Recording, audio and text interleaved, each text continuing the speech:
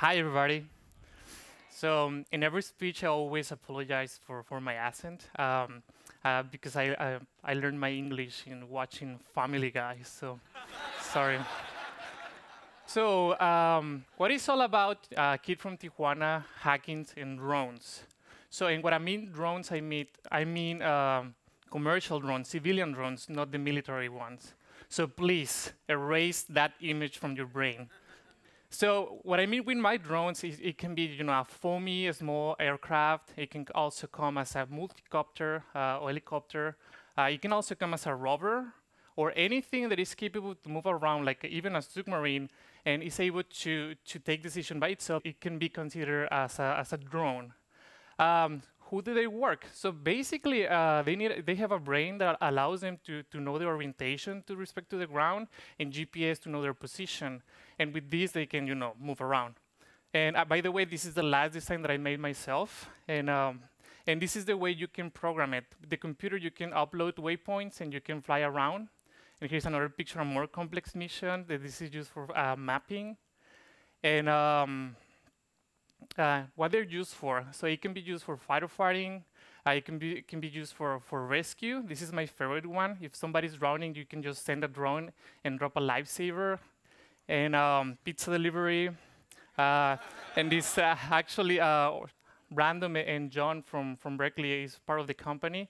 They were in Napa Valley, and they're testing a new technology. It's an infrared camera that basically allows them to see how healthy the grapes are based on the shades of the red in the photographs. So in every culture, a farmer is going to be able to wake up every morning, press a button. The drone is going to fly over, and it's going to tell the farmer exactly where the problems are before they get bad.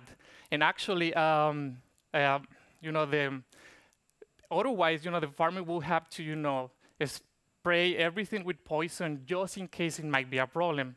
So it's better healthy food for everyone. And actually, you could say that we make wine, not war. So to tell you about the company, how it started is very related to my childhood. So since I have a memory, I love aircraft. Actually, I wanted to be a pilot. And electronics, Legos, computers, I used to fix the computer for all my family and friends. So then time later, in 2007, the Nintendo Wii and the iPhone were released. And both they have this tiny accelerometer that you can see in the picture over there next to the coin. They change everything. And because they have a multi-billion-dollar markets, they're able to drive their prices down. So they allowed makers like me to have access to this technology and start doing, crazy stuff. So there is a photograph of my autopilot in the iPhone, so they are compared. Basically, you can grab an iPhone, put it in an airplane, and it can become a drone with a phone number.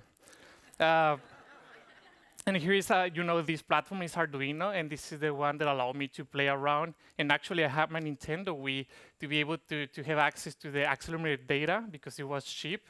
And at that time, Santa Claus came, and he gave me a helicopter, a remote control helicopter, which I think it took me like microseconds to, fuse everything. Arduino, the accelerometer, and ta-da! This is the first Mexican drone, and why not? It's a combination of all my, hobbies in which I love a lot. So obviously it didn't work. It had to be Mexican, but I was determined to change that. I went into the rabbit hole, so I was really into the mission to make it work. So I was Googling around, and I found this forum, DIY Drones, and I started posting all my, my information over there. I met a lot of friends and stuff like that. And eventually, this guy, actually, he's Chris Anderson, the other Chris Anderson, and he's the editor-in-chief of the Wire magazine. So basically, he sent me an email and said, hey, this is so cool. I'm doing the same with Legos for my kids. What do you need to continue? So basically, he wrote me off a check, $500 check, and just mailed it to my home. And I used this money wisely to continue with my development. So this is the photograph of my first drone that I totally destroyed the first day. So I have to jump to something slower. So here is a closer picture of the mess that I was doing in my house, actually in my room. And here is a wider picture of the aircraft. And this one took me 2 years to make it work. And actually, I won a robotic competition with this one. then I wanted to get serious into the development of my products because people were asking for it. And they were like, hey, Jordi, can you build me one? Can you build me one? So I didn't have obviously the money to have a manufacturing facility in my garage. So, and the most difficult part is I needed a special oven to be able to cook the electronics, and they were between $5,000 to $20,000. So obviously I didn't have the money, and Chris won't send me that much. So, so I went to Target, and I bought a little toaster oven, and I hacked it. And actually, here's a picture of me in the garage hacking the toaster oven. And it worked. Well, actually not at the first run, but I was able to make it work. So then I need a web page to sell, my stuff. I was able to assemble 40 boards, which I sold the same day, and I figured out that we have a business.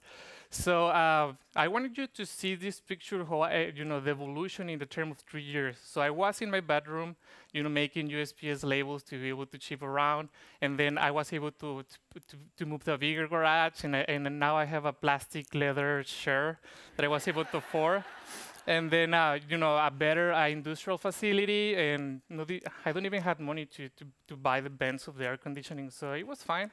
It's fiberglass, And then I was able finally to afford a pick-and-place machine that allowed me to, boost my production by 6 times. The magic about, machines making machines is, they don't go to the bathroom, they don't make mistakes, they don't need Facebook. So I was, I was able to increase my quality. And then I decided to open Tijuana because, there is a bunch of engineers that work in Samsung, Sony, and these big Japanese companies, so they are very capable to make very good manufacturing in Tijuana. So here is the picture of the factory in TJ, and then, a production line.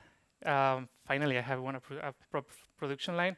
And this is the new building here in San Diego. This is 30,000 square feet. So now we're going to be able to move here more space for all the engineers here in San Diego.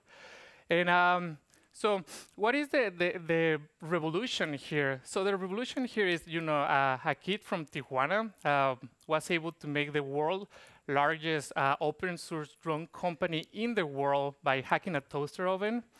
And I wanted to prove and highlight the cooperation between Mexico and United States is possible, in this case, Tijuana and San Diego, to be able to be more competitive and be able to compete with the mighty China and keep all the manufacturing here and in America and the innovation without outsourcing everything. So I'm proud to say that, I'm Jordi Muñoz, I'm from Tijuana, and I make jobs. Thank you very much.